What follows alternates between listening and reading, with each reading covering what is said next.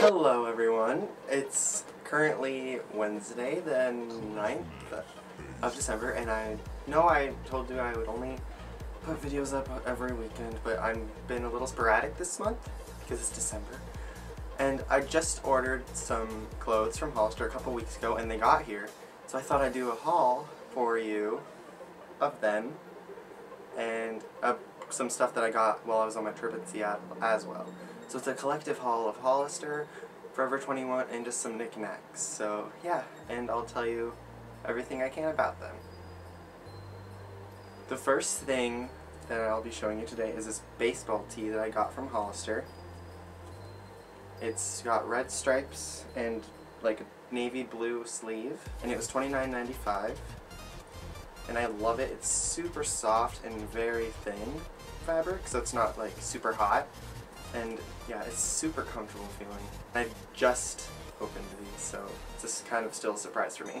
Next, I got these pair of jeans from Hollister, and they're like this really dark blue, really dark jeans, and I really wanted a pair of dark jeans because all the other jeans I have kind of have like that light through them, but these don't, and I really like them. These were $50, but everything was on sale, so this was like $25, and that shirt was like $10 because it was Cyber Monday when I ordered them. I have more clothes coming because this is only half of what I ordered. The next thing I ordered was this ombre long sleeve shirt, and I love it. It was $25, and it's like the baseball tee. It's super thin and very soft and comfortable feeling. I can't wait to wear it. You'll probably see me wearing like Hollister a lot in my videos. Not gonna lie. The next thing I got was a super nice sweatshirt. It's a pullover that says Hollister on the front. I really like this blue pattern with the diamond in the middle that says Hollister. And it's super, like, it's not too thick, but it's not too thin, and it's really comfortable. It's cotton. And it was $50. Okay, moving on to what I got in Seattle. I bought a couple sweaters from Forever 21, and I really like them because they're super long and really comfortable. I wore them on the way back on the bus. They were super comfortable to sleep in. Well, one of them. I didn't wear them both. That would be weird.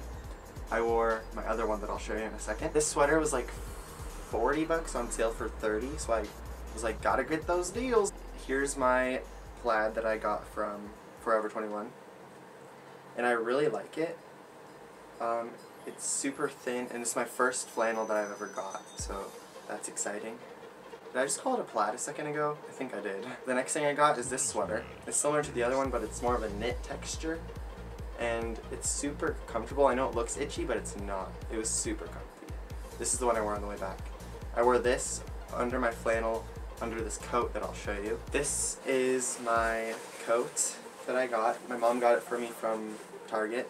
It's really comfortable and it's really light, so I like that because I can wear layers under it. The next thing I got was this mobile that you can hold pictures on. It was really cheap. It was $10, and I got it at this museum.